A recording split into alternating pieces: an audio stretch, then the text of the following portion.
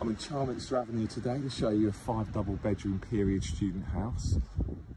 Location wise, just to show you, I've got a row of commercial properties there, and you can just see there's an off licence. There's a bus stop as well, directly outside.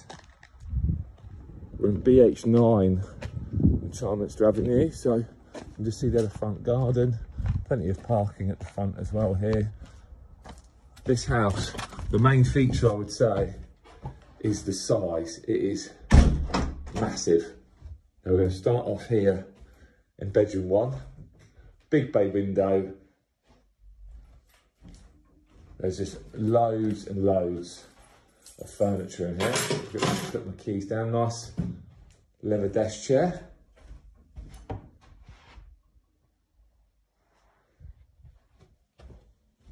Then we're going to go into the lounge.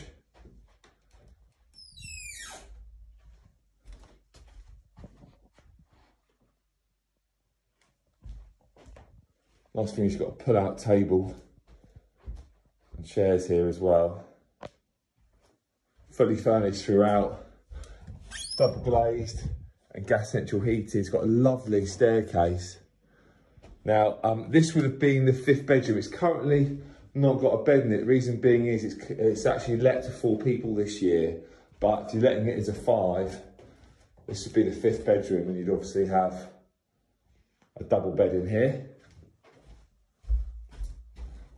Now, besides having the upstairs bathroom, you have got this downstairs cloakroom. And you've got the fridge freezers under the stairs. Take you through to this kitchen. There you go. And you can just see out there, that's the garden. Probably around 30-40 feet. It's just been mowed as well.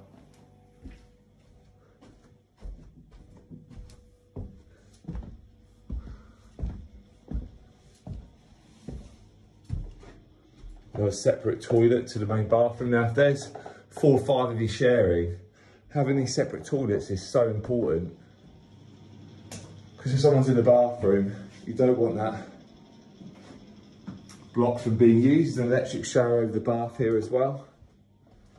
I'm going to go into bedroom 3. This is a great room, loads of floor space in here. The desk sizes are really big as well.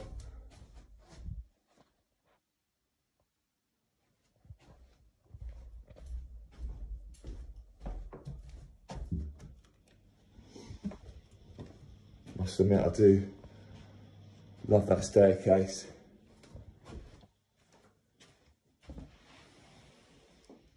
Walking around, I must say, you do just get, as I was saying earlier in the video, a feeling of space. Doesn't feel cramped in here. Room sizes feel great. Really, really good layout. And here's your final double. There you go, guys, you've seen it. That's Charminster Avenue. If you're looking for a big house, then you know what to do.